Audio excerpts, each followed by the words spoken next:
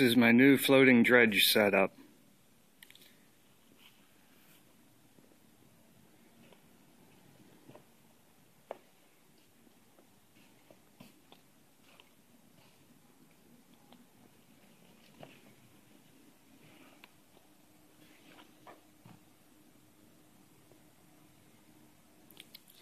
The one big thing I put in is the adjustment level so that I can adjust the pitch on the box a lot easier and more fine-tune it once I get it running to see where it's going.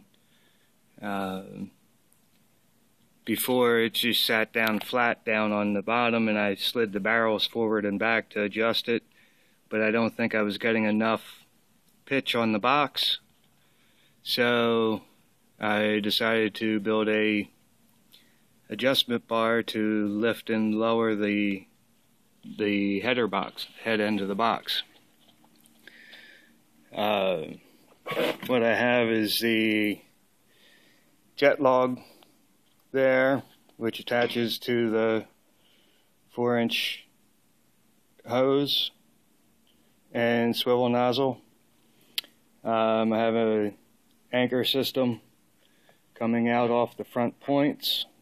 I also have an anchor system off the back because the last time I was dredging, the current wasn't enough and my dredge kept moving forward on me, so I had to actually anchor from the rear side. So this way I'll have 2 points of an anchor, so I should be alright. The header box coming in, this I know works well. I have about a 3/8 grizzly.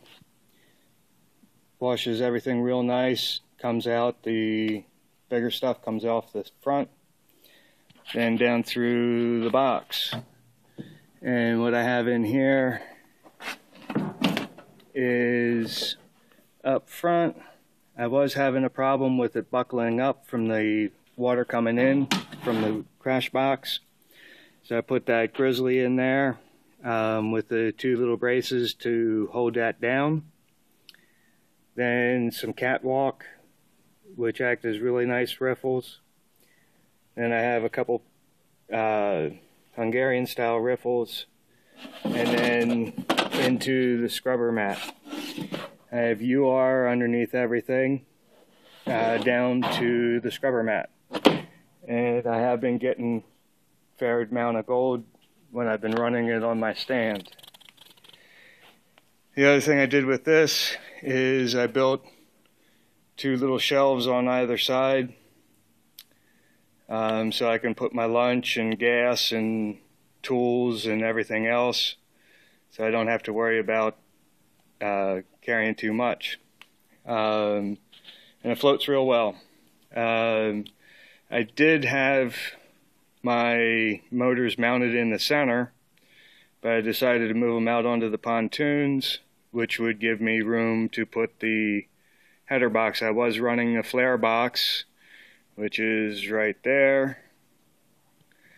So I have the water pump here, and I have my air supply pump over here.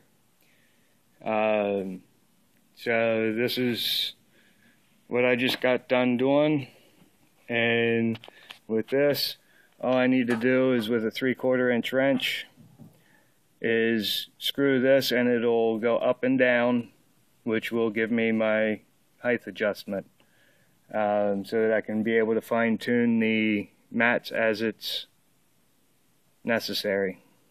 So these are just my ideas, and waiting for a nice warm day to go try it out. Talk to you later.